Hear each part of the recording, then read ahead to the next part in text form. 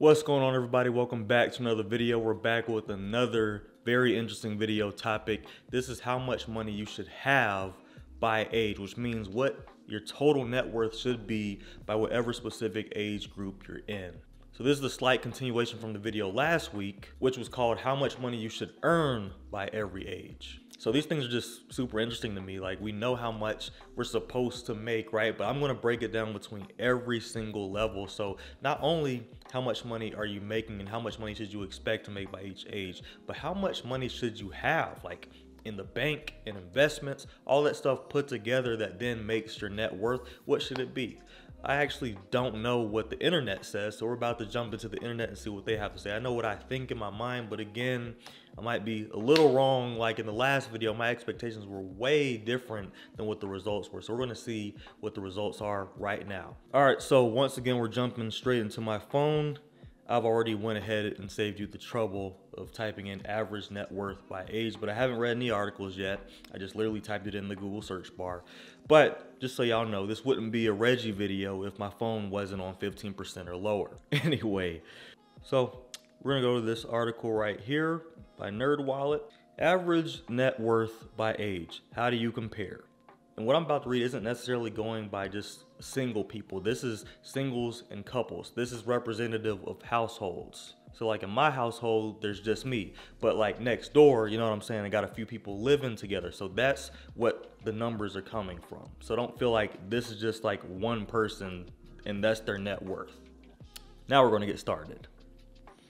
This is going to be a very interesting topic, guys. Very interesting. So just before we get started, I'm going to explain to you what net worth is as NerdWallet explains it. So net worth is what you own minus what you owe. Using a net worth calculator, you can determine yours by deducting the value of all your liabilities, such as credit card debt and student loans, from the value of all your assets, including your home and the money in your retirement accounts. So that's exactly what we're going to be going over today. And the thing I like about this article compared to the Mint article we read last time, it has the median and the average. So averages can obviously be skewed. Medians are a lot more accurate. But I do think it's interesting that it straight up says less than 35. Like, that is a gigantic age range. So basically, if we're looking at adulthood, between the ages of 18 through 35, you can expect to have a median net worth of $13,900 and an average net worth of $79,300.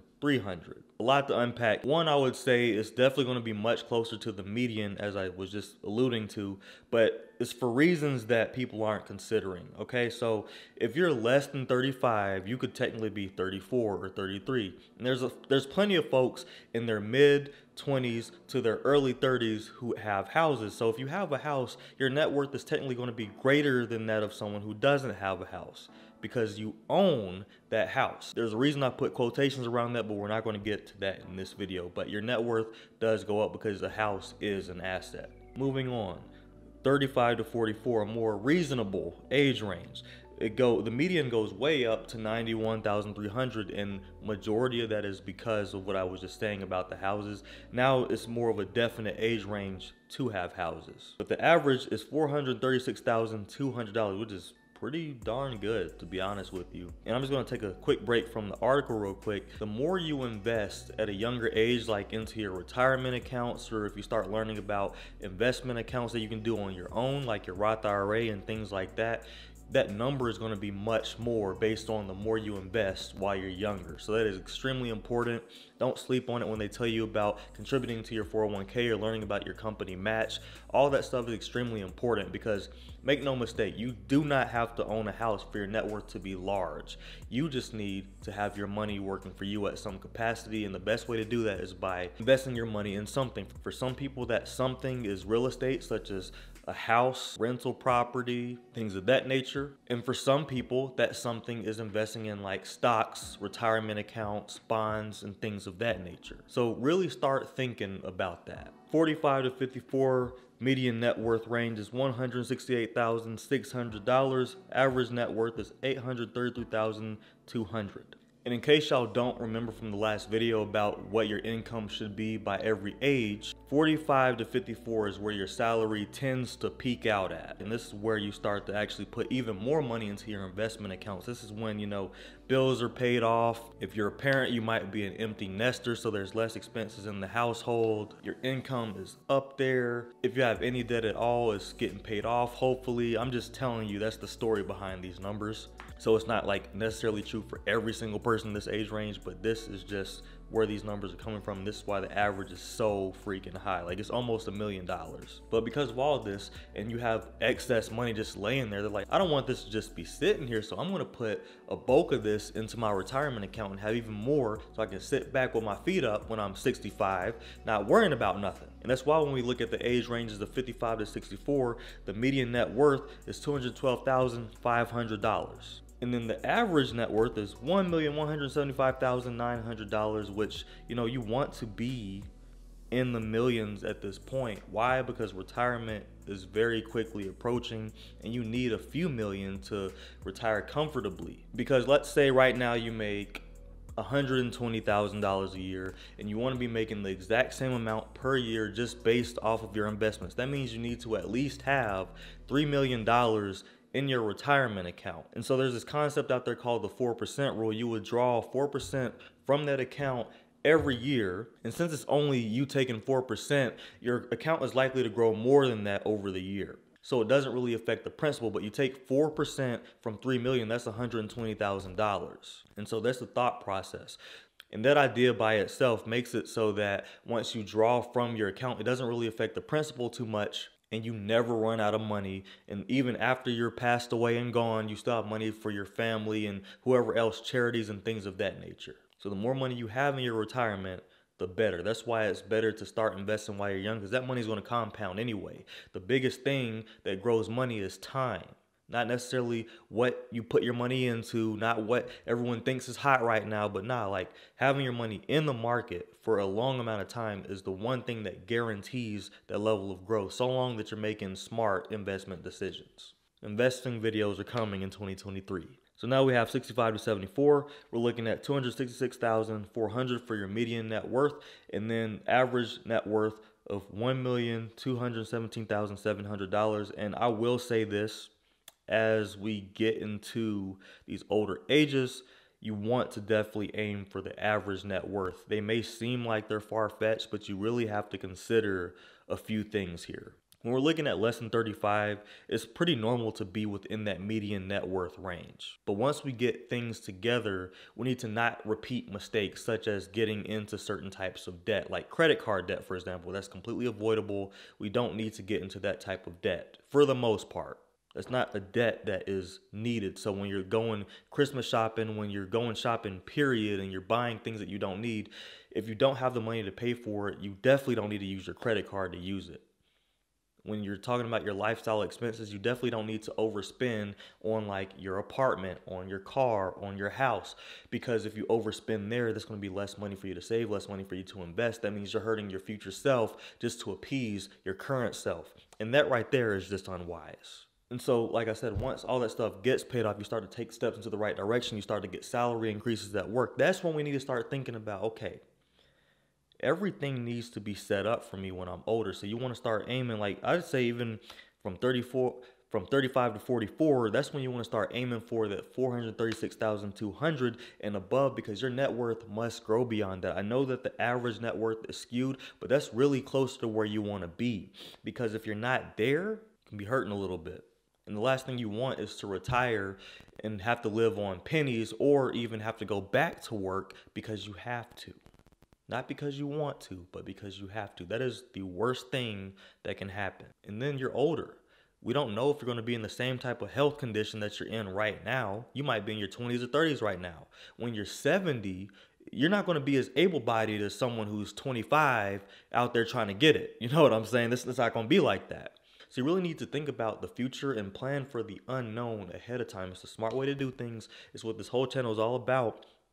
But this video paints a picture as to why it should be like that. 75, median net worth is $254,800. And then the average net worth is 977,600. Now, I have a few theories as to why these numbers drop, but the main one is simply because you're drawing from your retirement, and eventually it's going to naturally get lower anyway. Because some years the stock market is going to rise, and some years the stock market is going to fall.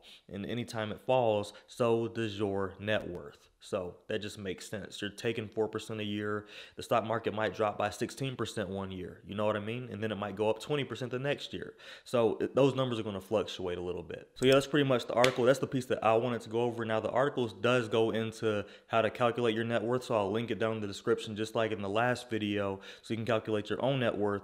But one thing I want to tell you is this. It's easy to get intimidated by some of the numbers that you may have just seen. It may be easy to tell yourself, well, I'm in debt right now. Look, you may have 30,000 of student loans. You may have 50,000 of student loans.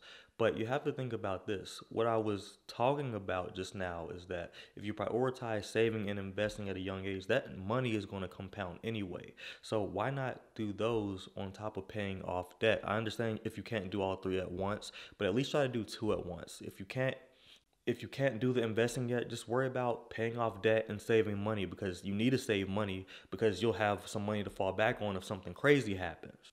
The last thing that you would want, and this is the big fear that I had because I was throwing crazy money at my debt at first. The craziest thing that could happen is you pay your debt down, but then you have nothing to show for it because you have no savings. And then COVID happens and you have no money left over for yourself. But your debt's paid off though. Like, that's just like a smack to your own face. That's not good. So it's better to, I would rather personally have a savings and pay off my debt little by little than to say that my debt's fully paid off and I have absolutely no savings, because then you can't provide for yourself. That is just sinful. It's easy to get intimidated by those numbers, but I really just want you to prioritize things and take life one day at a time. Plan your months out and things like that. Things aren't always going to go according to plan, but you have to plan something. Once you really see the importance behind the numbers, you're not just saying, well, no one needs $1 million. Like, people say this all the time, well, no one needs $1 million. Well, yeah, technically you do. Inflation isn't going to stop, and you're going to get older no matter what. And if you don't have the money right now, and if you don't have the money prepared for when you get older, when you do get older, you're going to constantly be in survival mode, and that is not what life is about. Life is about living to your fullest potential, being happy, spending time with the people you care about the most, and doing things that you care about doing. Not being in survival mode, hating life, resenting people, and hating the fact that you have to get up and go to work in the morning at 6 a.m. every single day. But you run the risk of having that perpetual type of lifestyle when you don't prepare yourself. So even though the numbers can be intimidating, even though no one probably taught you about these things or what net worth even means, now that you know, you can start taking the action to start getting there. And I have a book, I have resources, I have several videos on this channel, and even if you don't watch this channel specifically, there's so much information out there that's going to teach you about these things. But that's why I like to inject a lot of my personality and a lot of my personal experience in with these things, so you can understand the true impact behind these numbers. Because I could give you statistics all day and numbers all day, but you're not going to really relate to that, and you're probably not even going to remember half of the stuff that I say if I did that. So you want to relate your experiences now to the number that you want to reach. And if you want more information, hit the link down in the description where you'll get weekly emails from me showing you the way of the finances, so you can continue to improve, so you can learn how to invest, so you can get out of debt, so you can save money, whatever it is that you want to do. I have a platform for all that type of stuff. You can follow me on Patreon as well. You can also see a look into my personal life there. But anyway, that is the video for today. Thank you so much for watching. My name is Reggie Bryant, and this channel is all about personal finance and personal growth, so you can control your finances, and control your life. Thank you so much for watching. I will see you in the next video.